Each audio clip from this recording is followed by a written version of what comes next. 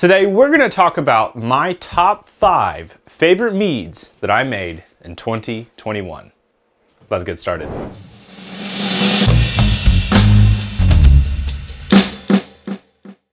Alright, so 2021 was quite the year. Obviously, a lot of things happened in the world and are still happening.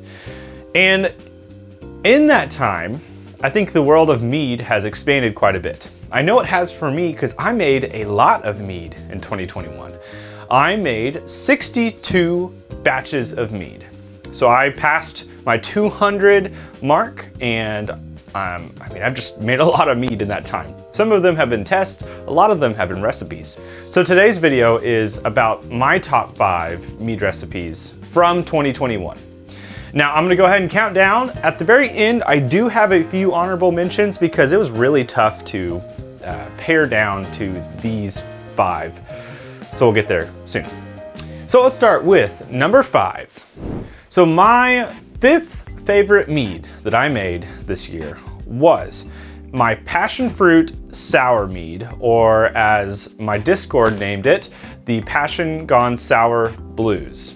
And we had a great time making this mead on stream, but basically it was a passion fruit mead that was hydromel strength and used the Philly sour yeast, which if you know anything about the Philly sour yeast, it is a yeast that brings out sour sides or has a malolactic fermentation element. So obviously this created an interesting pairing of the two between your passion fruit and of course the sour side.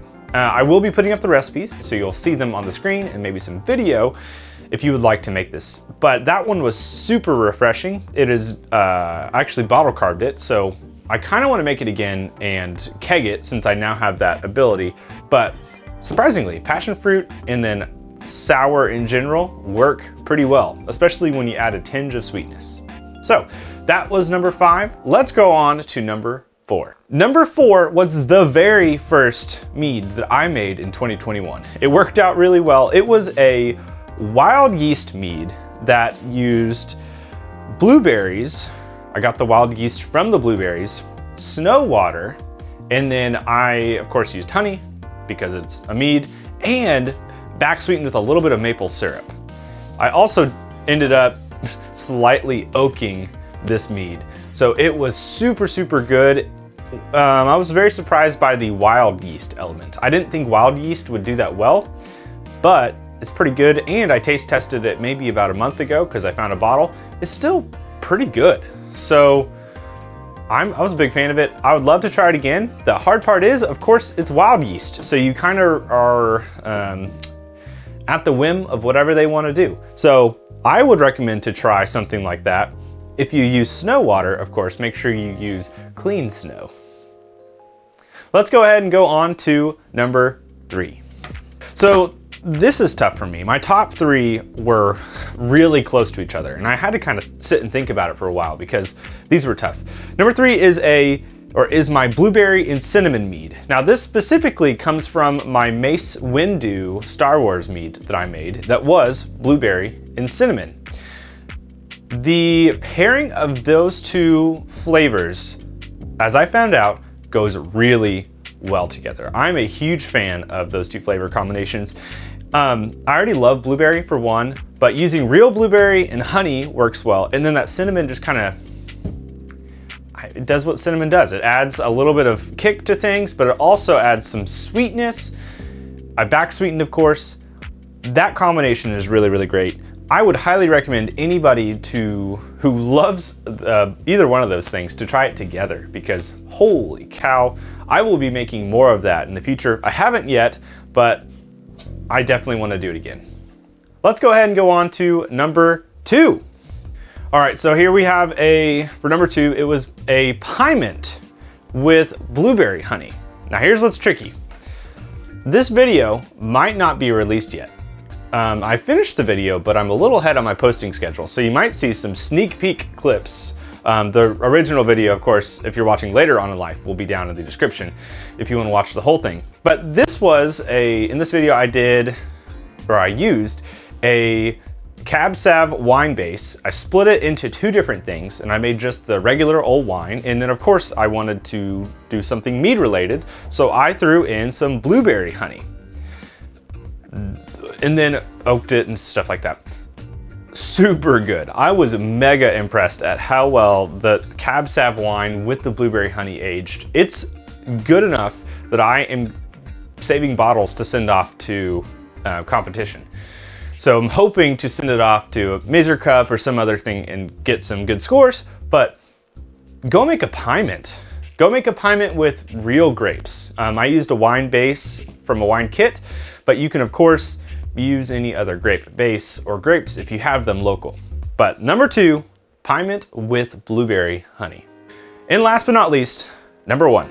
I was shocked by this combination. As you know, there's a lot of cinnamon that flies around on this channel because I just like cinnamon a lot, but strawberry and cinnamon turned out to be fantastic. So the weird thing about this one, it had strawberry and cinnamon, and then I used coriander blossom honey. Obviously that's not always attainable, but I think the two base things there, strawberry and cinnamon, work really well as well. I hadn't fermented much with strawberries, but I found out it's really fun for one.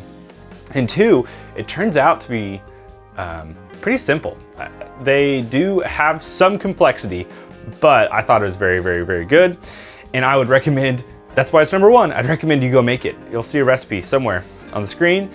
Of course, the original video is down below for these top 5. There is a video for each one of them if you would like to go back and watch those things. But I made all of those meads in 2021 and they were fantastic. I remember vividly the 2020 list was a little bit easier to do because I don't know, I had some clear winners, but then there just weren't a lot. This one was hard to do, which is why I have honorable mentions.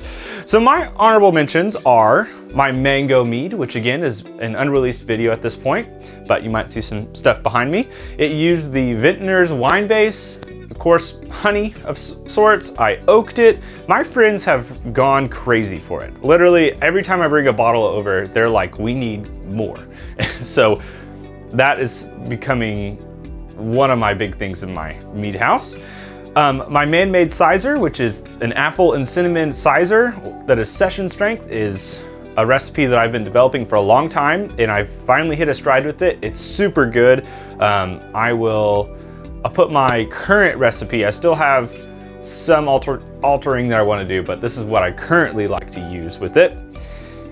The next one is a buckwheat bochet, which is literally me taking buckwheat honey and then bochetting it, which seems really crazy, but ended up being very, very good. And then I oaked it with rum oak chips.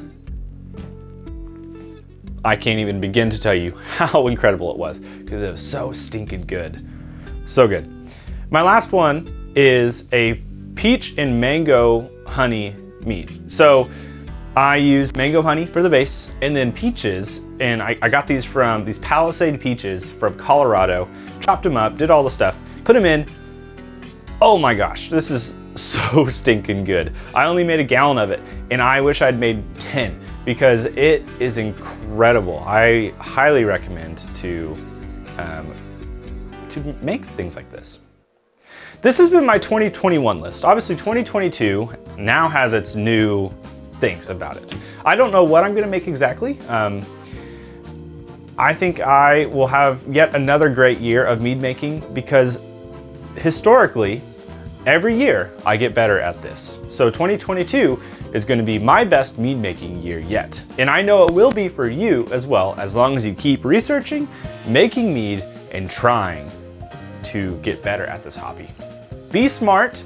Make sure that you are constantly seeking to learn more and do more with this if you would like to get great at it. And of course, if you want to support the channel and do all the things, hit that like, the subscribe, leave me a comment because that also, I want to hear your feedback, but it also helps the YouTube algorithm. If you really want to support the channel, my real MVPs will go and comment something below because you help even more. And yeah. If you would like to support the channel one last way, there's the YouTube membership side where you can see my videos early, and there's some other perks to that. I have some exclusive content coming out there, and there is my Patreon page. It's the same thing. You see my content early, and I have some exclusive content coming out for select tiers there. Thank you for supporting the channel in 2021. If you haven't seen a video from the channel, go hit subscribe, watch some videos, and I hope you have a great day.